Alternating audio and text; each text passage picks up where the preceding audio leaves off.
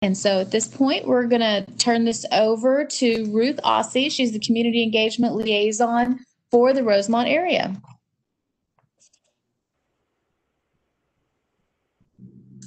Buenas noches, yo soy Ruth, su enlace de integración comunitaria de la ciudad de Fort Worth, y quiero dar las gracias por acompañarnos en este taller virtual como parte del cuarto proyecto de mejoramiento de vecindarios de la ciudad de Fort Worth. Este taller normalmente se llevaría a cabo en persona, pero en este momento estamos haciendo todos los talleres virtualmente a través de Webex y Facebook Live para ayudar a mantener el distanciamiento social. También quiero agradecerle a la Asociación de Vecinos, las Familias de Rosemont, por permitirnos poder usar su plataforma a través de Facebook Live para poder llegar a tantos vecinos como podamos.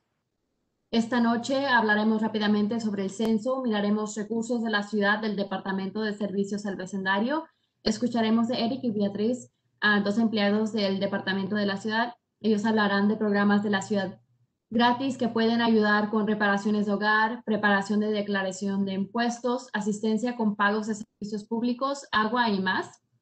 Habrá un enlace para una encuesta en la sección de comentarios de Facebook Live y en el chat de Webex. Por favor, denos sus comentarios sobre los materiales y recursos que compartimos hoy.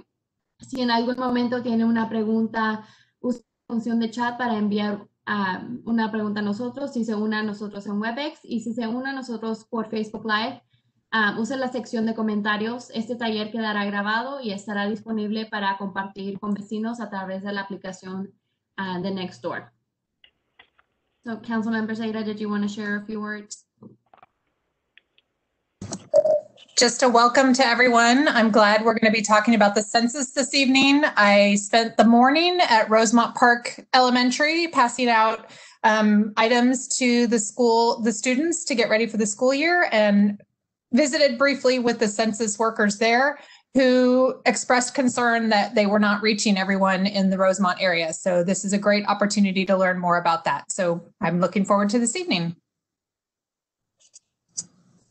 Perfect. Ella es la concejal Anzera y nada más quiere decirles gracias por estar aquí y está feliz que vamos a compartir información del censo hoy. Estuvo en la escuela de Rosemont Elementary y habló con empleados del censo y compartieron que no están teniendo la respuesta que querían del área de Rosemont. So esperamos que después de esto vayan y llenen su censo. Para empezar, vamos a compartir información del censo. So to start off, just to share a little bit of information regarding the census, I'm going to share my screen here. And just to give an overview of the census, we complete the census every 10 years, to make sure that everyone gets counted. And the reason why we want everybody to get counted is for fair representations. About every 10 years, the results of the census are used to reapportion the House of Representatives. It's in our Constitution, but it also helps allocate $675 billion throughout the whole country. It's important when we talk about redistricting, and taking part is our civic duty. So, ¿por qué tomamos el censo?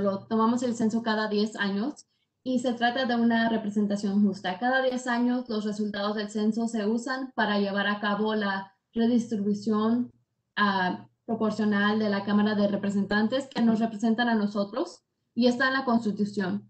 Se trata de 675 mil millones de dólares que están distribuidos alrededor del país, y se trata de redistribución legislativa, y es nuestro deber cívico.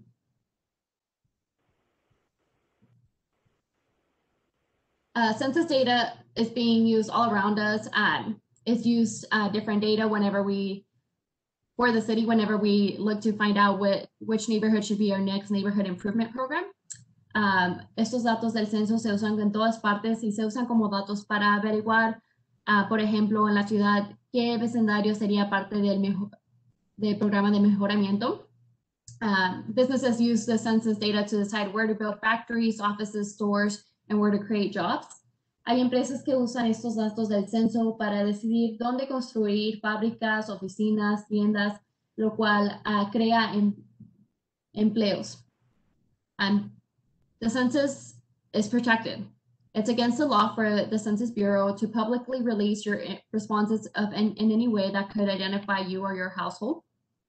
Su privacidad está protegida. Es contra la ley que la oficina del censo divulgue públicamente sus respuestas de cualquier manera que pudiera identificarlo a usted o a su hogar. Por la ley, sus respuestas no se pueden ser usadas en contra, solo pueden ser usadas para producir estadísticas y datos. And we have until September 30th to complete the census. So you have a few more days to complete it.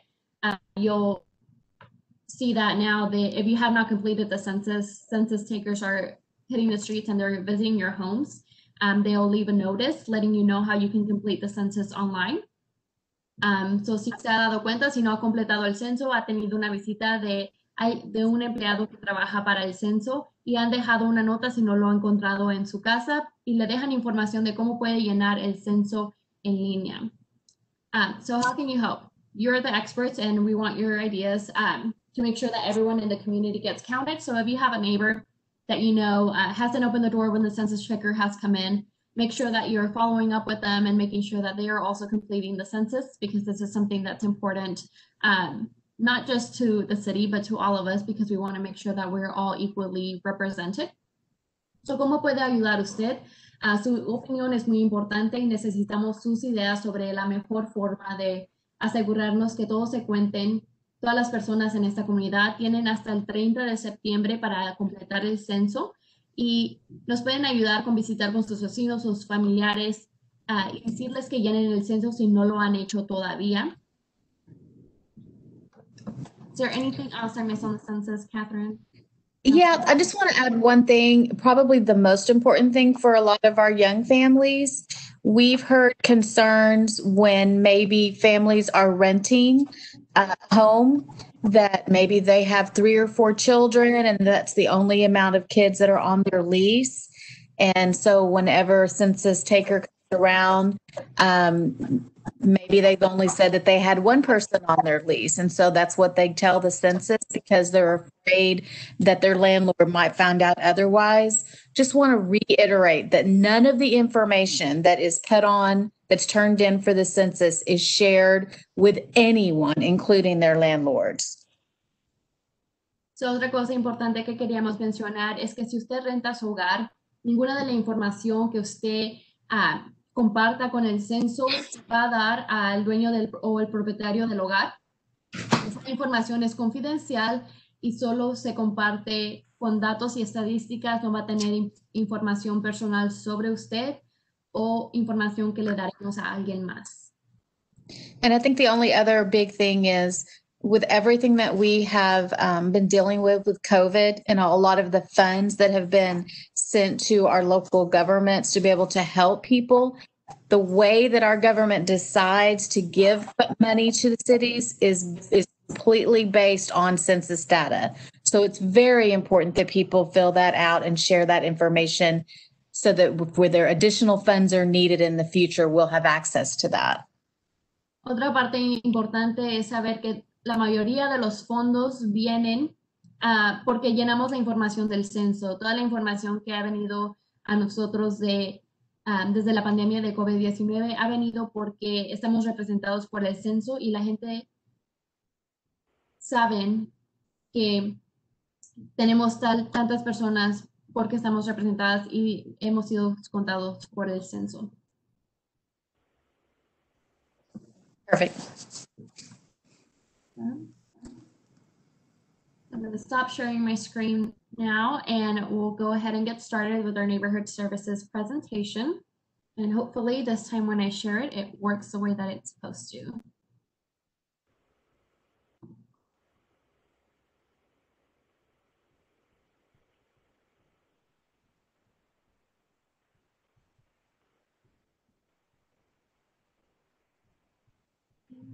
It's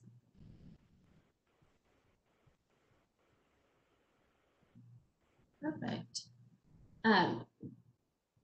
The presentation that we're going to do today is help for you in your home. So it'll be everything that you would want to know to receive help yourself or for the home that you're currently living in.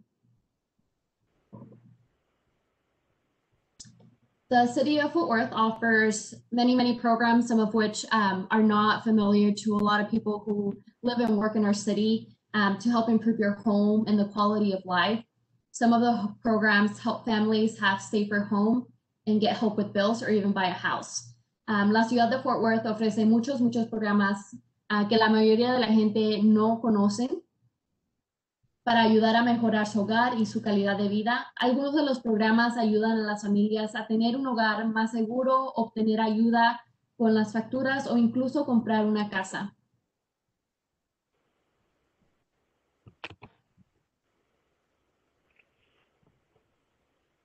Otros programas le ayudan a declarar sus impuestos, obtener entrenamiento de trabajo para que pueda ganar más dinero. Otros ayudan a mejorar a todo el vecindario. So some of the other programs that Neighborhood Services provides will be help filing your taxes, getting job training so you can make more money, and others help improve the whole neighborhood.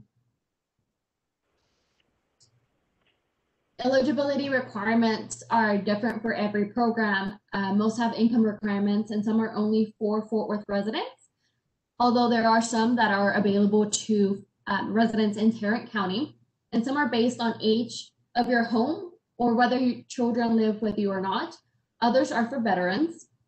Some programs are only offered at certain times of the year. Others are so popular that unfortunately they run out of funds, but then get funded again the next year. And we want you to know more about the program so you and your neighbors and family members can take advantage of them. As we talk about each program, think about your home and your family. Make note if you think this program might help you. You don't have to worry about taking detailed notes or information, as contacts for each program are going to be shared in a handout. We'll make sure that we share this information with the neighborhood association so that they can post it afterwards. But there will also be a survey that you can complete and you can leave your email address and I'll make sure that I can get that information out to you. Los requisitos de elegibilidad son diferentes para cada programa. La mayoría tienen requisitos de ingresos. Algunos son solo para residentes de Fort Worth. Otros también están abiertos a los residentes del condado de Tarrant. Algunos se basan en la edad de su hogar o si niños viven con usted. Otros solo son para veteranos. Algunos programas solo se ofrecen determinadas épocas del año. Otros son tan populares que se quedan sin fondos, pero luego se vuelven a financiar el próximo año. Queremos que sepa más sobre estos programas para que usted y sus vecinos y familiares puedan aprovecharlos. Mientras hablamos de cada programa, piense en su hogar y su familia. Tome notas si cree que este programa podría ayudarle. No se tiene que preocupar por tomar notas detalladas. La información y los contactos de cada programa se encuentran en un folleto que vamos a compartir con ustedes al fin del taller por la página de Facebook, pero si nos deja su correo electrónico, también se lo podemos enviar. Vamos a tener una encuesta donde también puede dejar ese correo electrónico. But before we start delving into all of the programs that Neighborhood Services has, I want everyone to know that the city of Fort Worth works hard to prevent discrimination of any kind. When it comes to housing, it's illegal to discriminate or intimidate someone because of the race, color, religion, nationality, sex, disability, and more. The city's Diversity and Inclusion Department has the authority to enforce city ordinances and federal laws that prohibit discrimination, including Fair Housing Act. The Diversity and Inclusion staff can give you more information about anti-discrimination laws and investigate complaints. The next several programs are administered by the city's Neighborhood Services Department, and we're going to start with Priority Repair. Primero que todo, quiero que sepan que la ciudad de Fort Worth trabaja arduamente para prevenir la discriminación de cualquier tipo. Cuando se trata de vivienda, es ilegal discriminar o intimidar a alguien por motivos de raza, color, religión, nacionalidad, sexo, discapacidad y más. El Departamento de Diversidad y Inclusión de la ciudad tiene la autoridad para hacer cumplir las ordenanzas de la ciudad y las leyes federales que prohíben la discriminación, incluida la Ley de Vivienda Justa. El personal de Diversidad y Inclusión puede brindarle información sobre las leyes contra discriminación e investigar quejas que usted hace. Los siguientes programas son administrados por el Departamento de Servicios al Vecindario de la ciudad y empezaremos con la reparación de prioritaria. So Eric, I'll hand it over to you.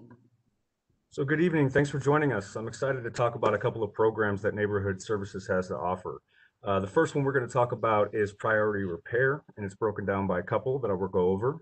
For each of these programs, I'll give you some basics for understanding what the programs do, what their goals are, and then we'll also go over some of the eligibility requirements. But understand that there's a lot more information to discuss, and so there's one of the handouts that is going to be sent out to you is going to have contact information for specific numbers that you could call to get more information for each of these programs. So the first is priority repair, which is the goal of emergency repairs. And this is capped at $5,000 per home. It has to be an owner-occupied residence, meaning that you have to own and live in that residence as your primary home. And it has to be within the city of Fort Worth. It's emergency mechanical system, home repairs, health and safety repairs, and it's limited to one repair per household per year, so every 12 months. El primer programa que vamos a compartir es sobre prioridad de reparamientos en el hogar. Y hay muchos programas de cuales vamos a hablar, pero es importante notar que toda la información de contacto para cada programa es diferente, pero la vamos a compartir al fin de la presentación. El primer programa puede de primera prioridad. Se abordan como primero son cosas como roturas de línea de agua, el alcantarillado, roturas de fugas de línea y puede calificar por los primeros 12 meses. Entonces estas son reparaciones de emergencia y no cosméticas. So some of those emergency repairs could be that you think utilities and you think health and safety. So we think water and sewer lines.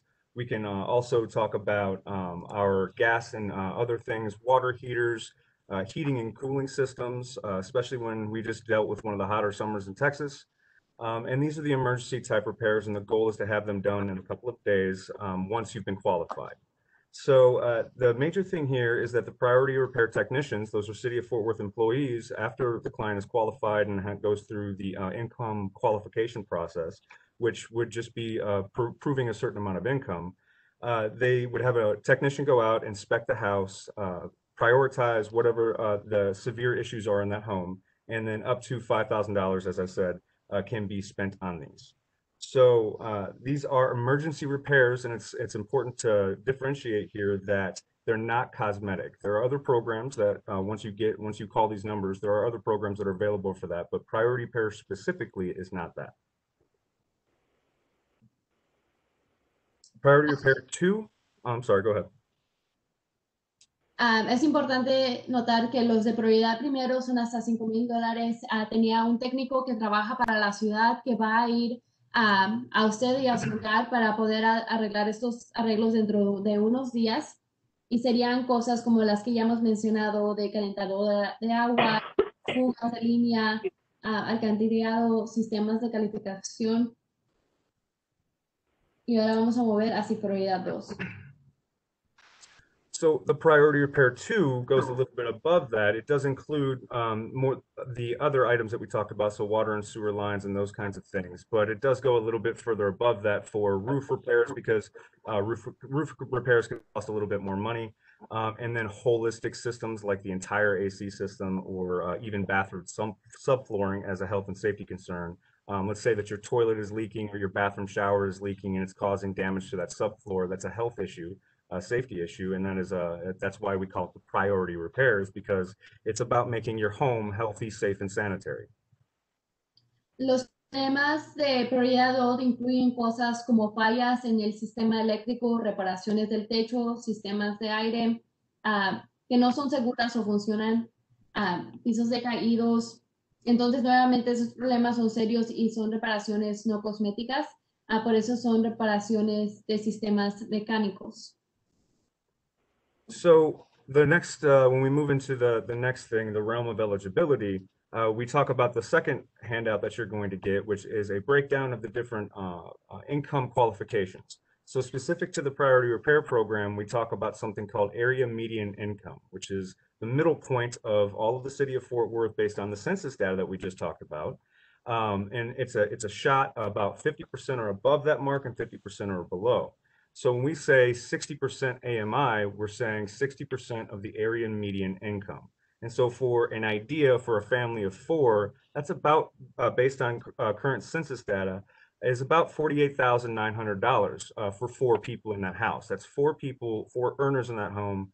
That's the aggregate income for that home and four total people. So the income is calculated very simply. It's everybody over the age of 18 in that house that brings in income, but the number of people in your household is the everybody in your house. So anybody, meaning your children, your grandparents, whoever that may be. So, la siguiente parte es vamos a hablar de la elegibilidad del programa y esto quiere decir quién es elegible para el programa. A base de ingresos sería el promedio de los ingresos del área, que sería aproximadamente el 60% de los ingresos de esa área, de cualquier persona que viva en la casa, que tenga mayor de 18 años, que haga una contribución hacia el hogar. So then that is a combination of the next couple of slides, but the general thing is that an inspection has to be done and the paperwork has to be filed before. These are federal dollars, so we have to make sure that the funds are going to those with the most need. And so we have to verify that your income is eligible for this program before we can actually do an inspection. So we can't, that's the first step, is to call the number on that sheet, talk with one of our city employees, and it is available in Spanish. We have people who speak Spanish, so that won't be an issue, and they can help you step by step. They're very nice ladies, very nice gentlemen, and they're here to help you and make sure that your home is healthy, safe, and sanitary. La casa debe estar ocupada por el dueño, lo que significa que si usted es el dueño también vive allí, también debe estar dentro de los límites de la ciudad, debe de completar toda la documentación antes que la casa sea inspectada. Pero el primer paso es hablar al número de teléfono al cual le vamos a dar el folleto y puede hablar con alguien en inglés o en español. Tenemos empleados que hablan ambos idiomas y pueden compartir esta información con usted porque la primera parte es de completar la documentación. And Eric, we have a question. I don't know if we're going to answer here on the next slide, but do you have to be a citizen to qualify for the priority repair program?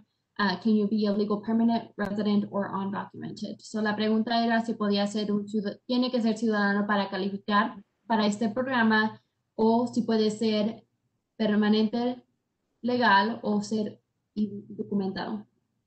You must be a legal resident to receive the federal dollars coming from HUD, yes. So tiene que ser un residente legal para poder recibir dinero para este programa. So does that answer the question for now? Yes. Okay. So next we're going to talk about another program that the city offers called the Homebuyer Assistance Program. And this is much like it sounds, is for first-time home buyers, and it is to help you get off the ground and get into a home so that you can move from renting and then start a home for your family or even just for yourself. Otro programa que ofrece el departamento es para compradores de vivienda por primera vez. El programa de asistencia para compradores proporciona dinero para que una familia que esté rentando o quiera comprar una casa lo pueda hacer por primera vez. So this is a mortgage assistance for the first-time home buyers, like I just mentioned, and it provides up to $20,000. This is new as of this year. This was just passed by council that we increased it from 15 to 20,000, and it's for first-time home buyers for down payment assistance and up to a certain amount, as we'll cover here in a couple of slides, for the down payment assistance and the overall mortgage reduction. So el dinero se usa para hipotecas y puede ser hasta $20,000. Esto es nuevo, serían para viviendas ubicadas dentro de la ciudad y la asistencia se usaría para la hipoteca, pero también para otros requisitos que vamos a ver en la siguiente página. So as it was just mentioned, this is just a visual so that you can see. You can use the full $20,000 for mortgage assistance. or you could use up to $3,000 of that 20,000. You can do this and or, meaning you can do both, but the total cap is $20,000. So up to $3,000 of that can be used towards closing cost or down payment. So, el uso, como mencionamos, podría ser para la hipoteca, puede ser para asistencia, para eso, o puede usar $3,000 para costos de cierre o el pago inicial del hogar.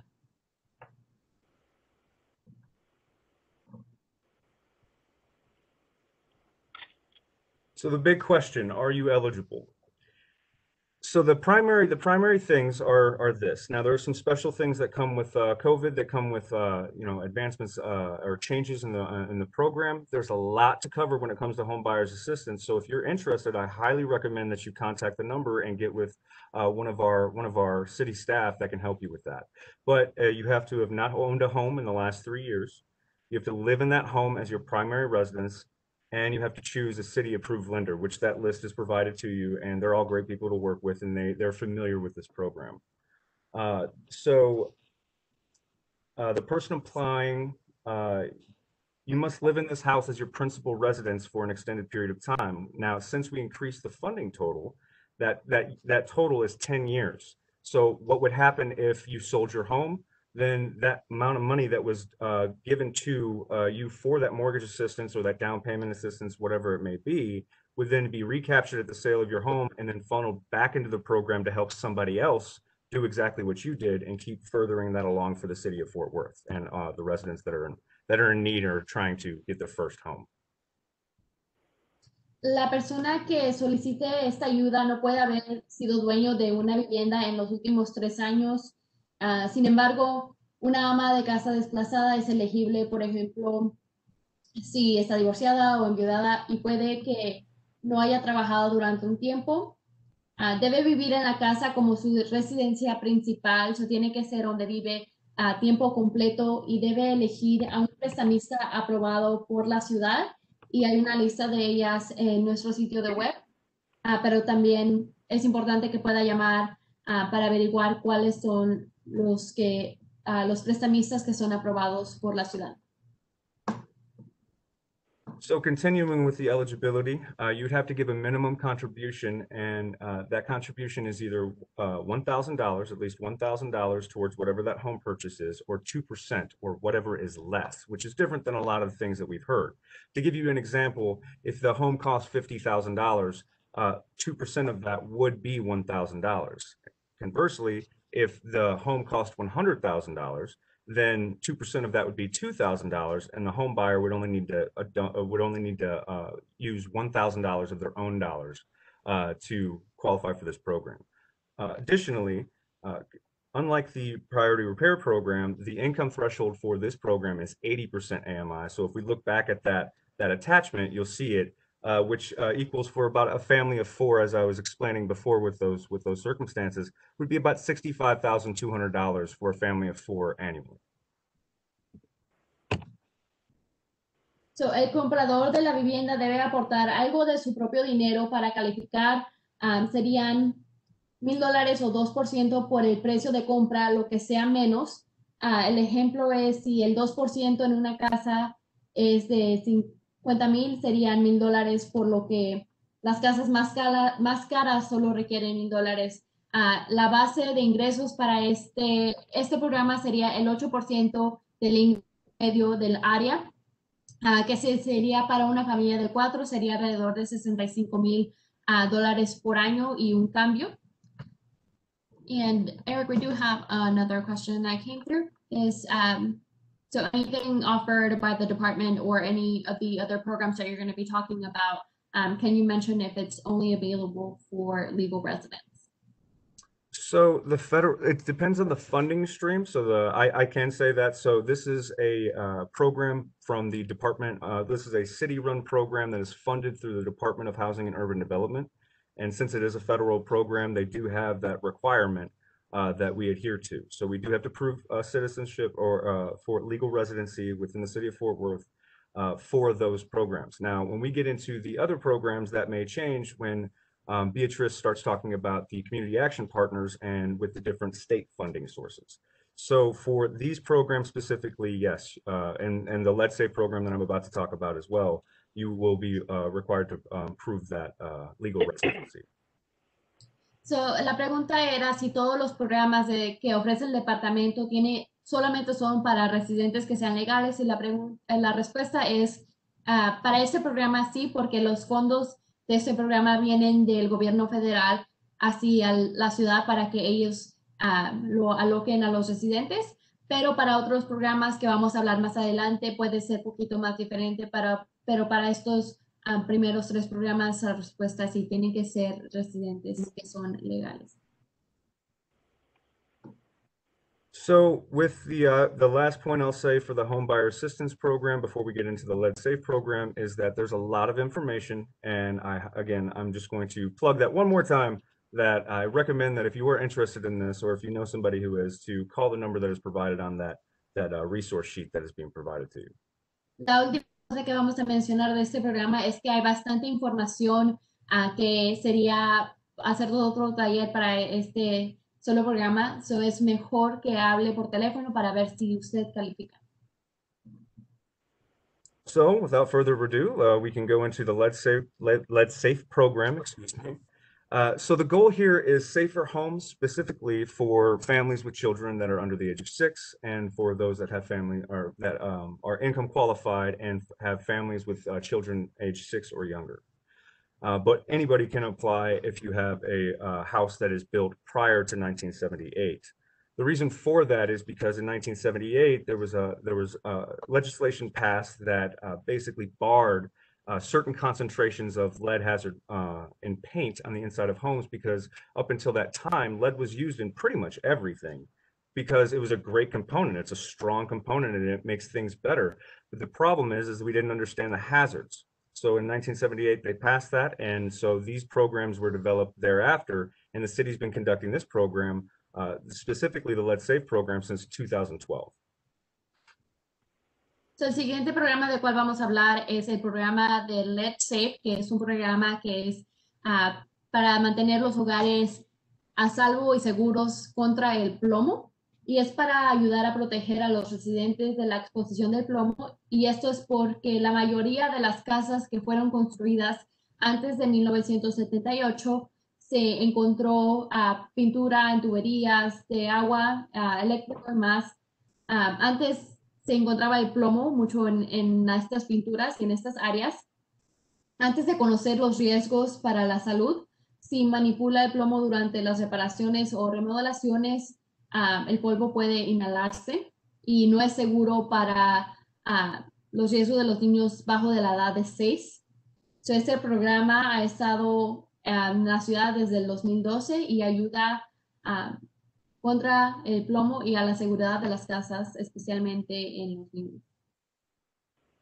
So the reason why this program is geared towards families with children is because children are the most at risk for these, because of the severe health risks that are associated with those lead paint hazards.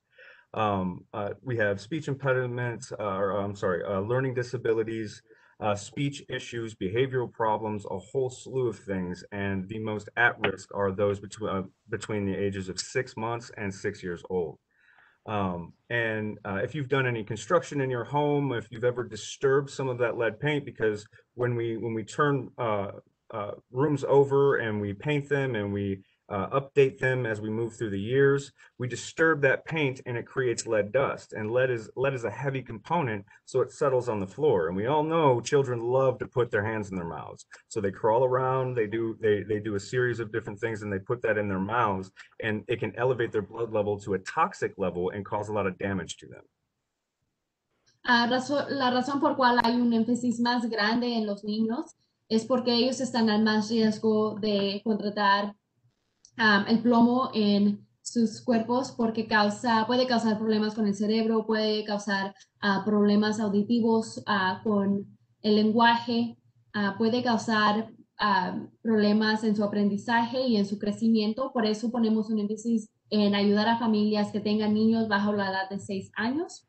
Cuando esté remodelando un cuarto, es importante saber que los niños pueden estar en el piso, y cuando ponemos, quitamos una pared, ese polvo se queda en el suelo y ellos están caminando, lo pueden tener en sus manos y lo pueden inhalar y se queda en su sistema de los niños. So the big question is, are you eligible? The key here is that year 1978. So if your home was built prior to 1978, then that is the key. That's the key. There are some high risk, or what is also referred to as target areas throughout Fort Worth that have high concentrations of these homes that were built in that time. After that time, as I mentioned before, lead paint in that level was barred from being used. It was pulled off the shelves, and it pretty much stopped being used. Now it can still be a hazard in certain places, so we will still do risk assessments on different things like that. But the primary qualifying factors are going to be built before 1978, children present, and having your income qualified, which, as we just mentioned, it is 80% AMI, and we can just look back at that handout once again to see if we qualify for those things prior. But if you do have children present, and also if you don't have children, that doesn't mean you can't qualify for the program, because the city's goal is to remove these hazards for all homes eventually, as far as we can take it each year. And especially if you're pregnant, because if you're pregnant, you're going to have a toddler in the next 6 months that's running around, maybe crawling around, running away from mommy, running away from daddy. So we want to protect those people as much as we can. Para ser elegible para este programa, la propiedad debe ser sido construida antes de 1978 y esa es la clave. El programa se ofrece en toda la ciudad, pero la mayoría de las casas antiguas o más viejas están en los códigos postales que puede ver y están en alto riesgo. No quiere decir que otras áreas de la ciudad no estén en riesgo, pero este es donde están la mayoría de las casas que son viejas y que pueden contener plomo o pintura a base de plomo. También mencionó que las mujeres embarazadas también están a riesgo porque están a riesgo de tener bebés que pueden empezar a caminar o están arrastrándose en el piso. O queremos asegurarnos que ellos también estén incluidos. Esto no quiere decir que solamente incluimos a hogares o casas que solamente tengan niños, pero son la prioridad, pero también vayan a otras casas que estén al riesgo, porque la meta sería que todas las casas que son a base de plomo no estarían en riesgo. So there's only two other major points that I wanted to cover before I pass it off to Beatrice so that she can talk about the community action partners programs. And it's just some distinctions. So the priority repair program did require that you had to be the owner of that home. The lead program deviates from that in that it can be renter or owner. But if you are a renter in that home and you qualify, it is a 1978 home and the other things that we talked about, you just need to have permission from that landlord in the form of a letter, or we can discuss and work with you on how to acquire those things. And then the other thing was, what does it mean when you read or you hear us say that a child spends a quote unquote significant amount of time? Again, these are federal funds, and they have very, very hard lines in the sand on what we must do and how we must qualify for these programs. And so HUD defines this as at least 3 hours a day, 2 days a week, for a total of 60 or more hours a year. So that means 2 days a week, you have to have that child, which is 6 or under, be present at that house. And then think about your grandparents, think about dropping your child off, your child goes to grandma's house or goes to the aunt's house or the uncle's house on their way home from work, on the way home from school, waiting for mom or dad to get off work and come pick them up. So if the child is in that house for that amount of time, then we can qualify that as more specific. And so that's a higher priority. And again, you can get more information by calling, but that would be a higher priority, and you'd be jumped a little further ahead of the line to get those services done. But this is a high priority thing, and we take this very seriously. And thank you for your time. I appreciate it. I look forward to hearing from anybody that has a call. Una parte importante de este programa es que la elegibilidad, que es diferente del programa de prioridad y reparaciones, es que no tiene que ser el dueño de su hogar para poder calificar para el programa. Puede ser un inquilino. Eso quiere decir que trabajaremos con el dueño para poder hacer los ajustes porque es usted el que está viviendo en el hogar. So, Para este programa no se necesitaría necesariamente ser un residente legal, pero el dueño sí necesitaría ser el dueño legal de esa propiedad. Pero trabajarían con ellos para asesorar eso. Cuando decimos que cuánto tiempo tiene que pasar un niño para poder calificar en este programa, un niño menor de 6 años debe vivir o pasar tiempo en el hogar. ¿Cuánto tiempo? Al menos 3 horas al día, 2 veces por semana, por un total de menos de 60 horas al año. Entonces, eso quiere decir que un abuelo que cuida a un niño pequeño después de la escuela o durante los fines de semana podría calificar para este programa y trabajaríamos con el dueño del hogar para que califiquen para este programa.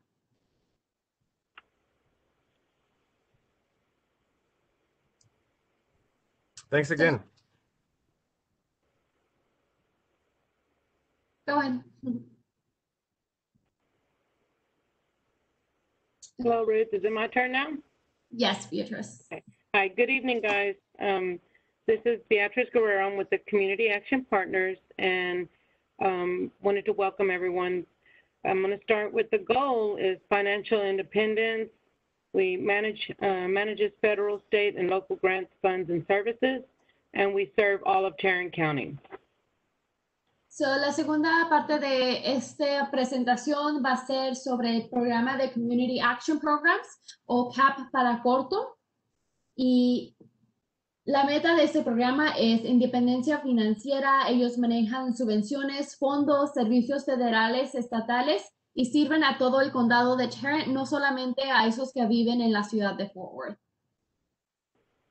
Okay, our goal is financial independence, and our program sites are at 8 different Fort Worth community centers.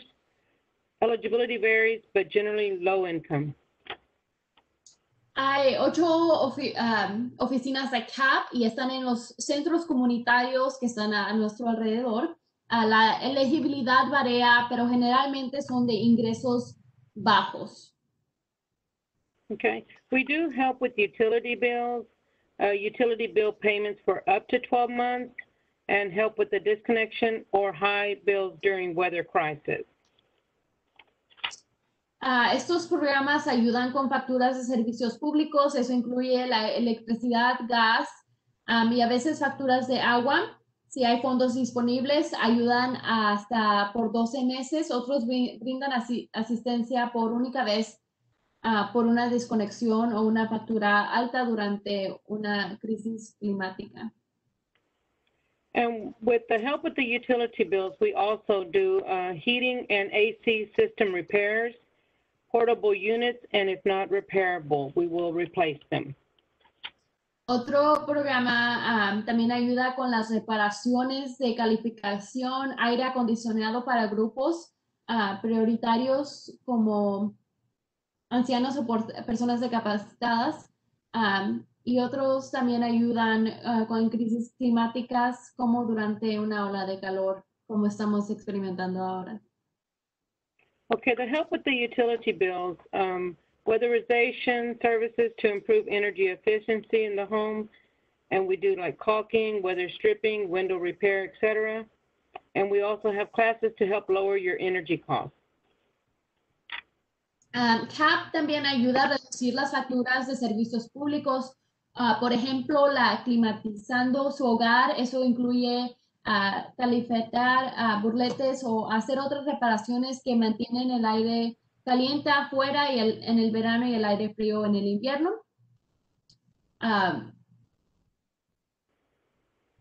Okay. We also help with the job tuition assistance for short-term certifications and training, auto repair, commercial drivers, computer system, medical, etc. Asistencia de matrícula para certificación de corto tiempo, o también ayudamos con trabajos. Eso sería como reparaciones de auto, de conducir, comercial, de computadora o médicas.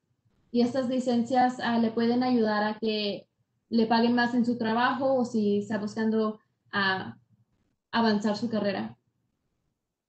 And also the help with the job, we also fund for books, uniform supplies related to training, career counseling, interview skills, and budgeting, etc.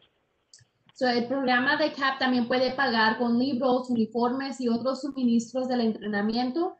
Y también ofrecen talleres y asesoramiento profesional individual que le ayudarán a mejorar sus habilidades para las entrevistas y escribir un currículo o más. Another program that we have is help for veterans, their surviving spouses and families, and also one-time rental, mortgage, and utility payments to veterans. Los próximos programas de CAP son para veteranos, así como los cónyuges o sobrevivientes y las familias de los veteranos. Ofrece pagos únicos de alquiler por una vez, servicios públicos a los veteranos para evitar la falta de vivienda. And also, continuing on the veterans, we also do ramps, grab bars, doors, handrails, etc. Also heating, air conditioning, water, sewer lines, flooring, and roofs. Para continuar, los programas de veteranos también ayudan con la accesibilidad si necesitan rampas, barras de apoyo, puertas, pasamanos, calificación, aire acondicionado, agua, alcantarillado, pisos o techos. Okay, we also do help with taxes, volunteer income tax assistance program, that is short for VITA, free income tax preparation and e-filing. El programa de asistencia por voluntarios de declaración de impuestos es otro programa que ayuda el programa CAP y son preparaciones gratis de declaración de impuestos y hacen e-filing. The help with taxes, staff, and volunteers are IRS certified.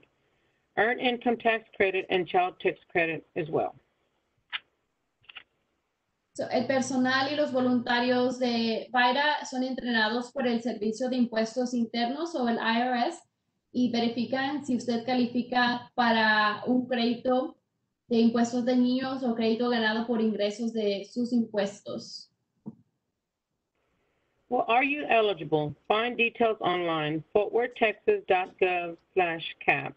Questions? You can call the question line at 817-392-5720 or make appointments at 817-392-5790. But I'm sorry, at this time we are just doing mail-in or online because of our crisis at this time. Sorry. Todos los programas de CAP tienen requisitos de elegibilidad ligeramente diferentes, so es mejor que visite en línea a ver si califica para los programas porque son diferentes, cada uno de cuál habló son diferentes programas y puede hablar por teléfono o puede visitar el sitio de web para hacer una cita. Ahorita no se están haciendo citas en personas, pero pueden ayudar a completar la solicitud que necesita por teléfono. Are you eligible? Proof of identity and residence. Proof of income for all household members 18 and over. Some programs, proof of legal residence or citizenship. So, para este programa necesita prueba de identificación. Eso quiere decir que necesitaría una identificación con foto para que usted pueda probar en dónde vive. También necesitará prueba de ingresos y algunos programas necesitan pruebas de residencia legal o ciudadanía. Okay, Ms. Ruth, that's it, unless there's any questions. Let me check.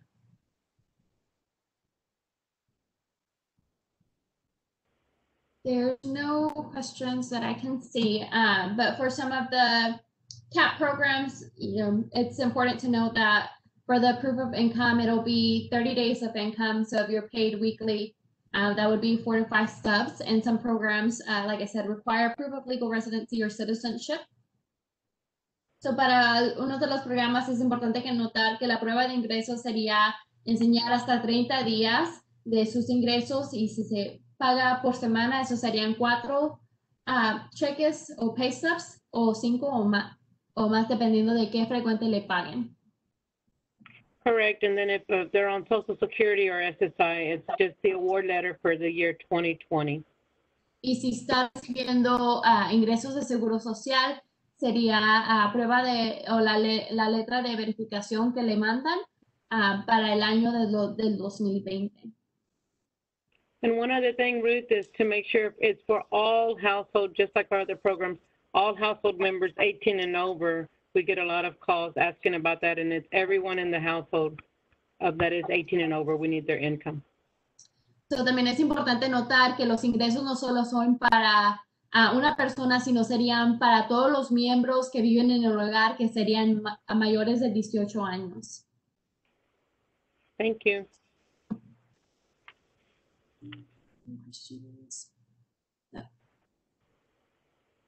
Moving along, I wanted to kind of do a recap of everything that we've kind of talked about throughout our workshops in the last couple of days. And the city also has programs to keep your home safe. So you met your MPO, his name is Omar Bustos, and police officers are assigned to a geographic area. In addition to patrolling, they identify crime trends and communicate with residents and business owners. Attend community meetings such as your neighborhood association meetings, events, and recruit volunteers for citizens on patrol or crime watch groups. So quería hacer un repaso de todos los programas de cuales hemos hablado en los talleres. Algunos de estos programas ayudan a mantener su hogar seguro, igual como el oficial de patrulla de vecindario. Son oficiales asignados a áreas geográficas específicas. Usted tiene uno en su área y oyó de él. Su nombre es Omar Bustos. Además de patrullar e identificar tendencias delictivas, se comunican con los residentes y dueños y negocios y asisten a reuniones de vecindarios igual como la de ustedes. Y también reclutan voluntarios para ciudadanos en patrulla y aquellos que están vigilando contra el crimen. Al lado de tener a un oficial de patrulla, también tiene a un especialista de prevención de crimen. Ellos están asignados a cada una de 6 divisiones de patrulla y ofrecen información sobre vigilancia del crimen en el vecindario, encuestas e inspecciones, seguridad, ferias de seguridad, operación de niños, y también hacen el National Night Out y otras cosas. So aside from having a assigned MPO, or neighborhood patrol officer, you also have a crime prevention specialist, and they are assigned to each of the 6 patrol divisions that we have in the city. They offer information on neighborhood crime watch, security surveys, and inspections. They also provide safety fairs and operations for Safe Child. So they'll provide kid IDs whenever they do these crime watch fairs as well. Otro programa de cual hemos hablado es de código de cumplimiento. So one of the other programs that we talked about was regarding code compliance and their Safe Initiative program. It's concentrated effort to improve neighborhoods. So code officers go door to door educating residents about code violations, and residents are given an opportunity to fix any problems before getting a notice or ticket. Este departamento de código de cumplimiento es un esfuerzo concentrado para mejorar el vecindario. Los oficiales de código van en puerta para educar a los residentes sobre las violaciones de código. Los residentes tienen la oportunidad de solucionar cualquier problema antes de recibir un aviso o una multa. Then we also have the Code Rangers program. The Code Ranger program trains residents to volunteer to provide reports and suspect code violations. And the city sends courtesy letters to property owners. The program allows code officers to devote more time on chronic or dangerous, complicated issues. But one of my favorite things about the Code Rangers program is that you get to learn everything you ever wanted to know about the city's code. And it's really amazing the things that you'll find out that are legal or not legal within the code of the city as you start driving around. So if you're interested in that program, I'd be happy to get you in touch with the Code Rangers. El programa de Code Rangers entrena a voluntarios residentes para que proporcionen informes sobre presuntas violaciones del código. Luego la ciudad envía cartas de cortesía a los propietarios. El programa permite a los oficiales de código dedicar más tiempo en problemas que son crónicos, peligrosos o más complicados. Mi parte favorita del programa de Code Rangers es que averiguas todo lo que tienes que saber sobre el código de la ciudad y así vas a diferentes partes de la ciudad, estás viendo diferentes violaciones que no sabías que podían existir o te dabas cuenta de ellas. Both programs encourage residents and property owners to maintain their homes and yards to preserve property value and discourage crime, which I think is one of the most important parts. So, ambos programas alientan a los residentes y a los propietarios de hogares a mantener sus yardas y sus hogares seguros, pero también a que no pase el crimen en su vecindario. This one is one of my favorite topics to talk about, which is our office, the Community Engagement Office. We work with neighborhood associations, much like yours, to form an association. We give presentations and trainings on a variety of city topics. If you would want a presentation for your school or your civic group or any other type of group, we'd be happy to come out and speak to you everything that has to do with the city. If we don't know that topic right off the top of our heads, we'll get the right city staff and help you coordinate with them so that you can set up those workshops for us to be able to come out and educate on city resources. Y finalmente, la Oficina de Integración Comunitaria, que es mi parte favorita porque yo trabajo para este programa, es que trabajamos con asociaciones de vecinos y grupos que quieren formar una asociación y ofrecemos presentaciones y entrenamiento sobre una variedad de temas de la ciudad. Si usted pertenece a un grupo de la escuela, a un grupo cívico, a un grupo de vecinos, nosotros vamos a su área, hacemos una presentación sobre cualquier tema de la ciudad. Si nosotros no sabemos no sabemos de ese tema, sabemos la persona indicada en la ciudad que puede hacer esa presentación y nosotros coordinamos con ellos para que ellos puedan ir a sus juntas y hacer ese tipo de presentaciones. We also help coordinate volunteer efforts to keep the city clean and safe and a great place to live. And we help connect you with other city services and resources. If there ever is a problem or concern, our office is there to help you coordinate with the right city staff. I know sometimes it can be a hassle to figure out or follow up on a concern that you called the call center for. So that's what we're there for, to help you connect those thoughts or follow up for you as well. También coordinamos esfuerzos de voluntarios que mantienen la ciudad limpia, segura y excelente para que sea un lugar seguro para vivir, pero también lo conectamos con servicios de la ciudad y recursos. Nosotros estamos allí para conectarlos. Si usted ha llamado al centro de llamadas y ha hecho una queja, pero no sabe qué pasó, nosotros podemos conectarle con el departamento adecuado para que pueda hacer esa conexión con ellos o con este departamento. En nuestra oficina tenemos 2 enlaces que hablan español y podemos ser ese punto de contacto para usted. So in our office, we do have 2 community engagement liaisons that speak Spanish, myself included, so please use us as a resource. We like to be there for neighbors to help connect you to different city services. So that's the end of our workshop. Right there you see our office's phone number. And like I said, we're here to answer questions and concerns that you may have. Ahí ve que ese es el número de nuestra oficina. Estamos aquí para responder a sus preguntas o sus quejas que tenga y conectarlos con el departamento adecuado. And I don't know that we have any other questions, but I can do a double check.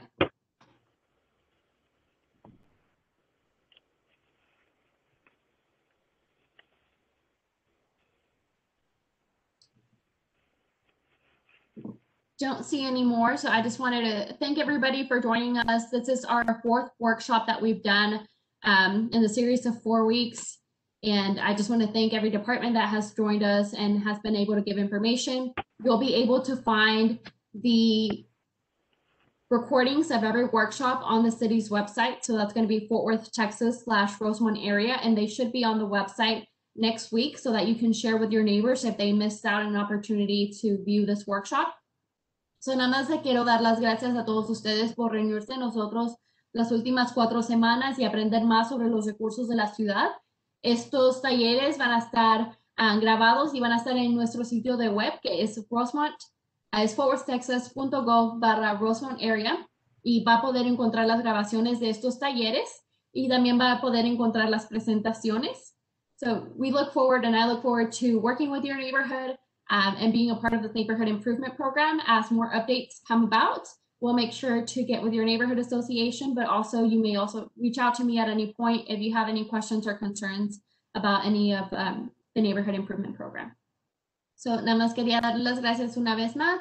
Vamos a tener más actualizaciones así avanza el año sobre el programa, pero si usted tiene preguntas o quiere conectarse con otro departamento, lo podemos poner en contacto con ellos y lo compartiremos con la Asociación de Vecinos para que ellos también lo puedan compartir.